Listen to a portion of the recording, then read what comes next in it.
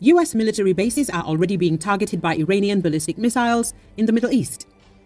US personnel were injured in a ballistic missile attack on Al-Asad Air Base in Iraq last Saturday, 2 US officials said. The attack resulted in minor injuries, the officials said, though it was not immediately clear how many personnel had been injured. US Central Command confirmed the attack and said in a statement that a number of US personnel are being evaluated for traumatic brain injuries. The use of more powerful ballistic missiles, far rarer than rockets or one-way attack drones, comes at a time of growing tension in the region as the Israel-Hamas war passes 100 days. The White House declared that the US is taking the attack over the weekend on a facility in Iraq that is home to US personnel, which was carried out by Iran, extremely seriously. The White House Deputy National Security Advisor Jon Finer said on Sunday that the attack constituted a real danger as the strike was extremely serious.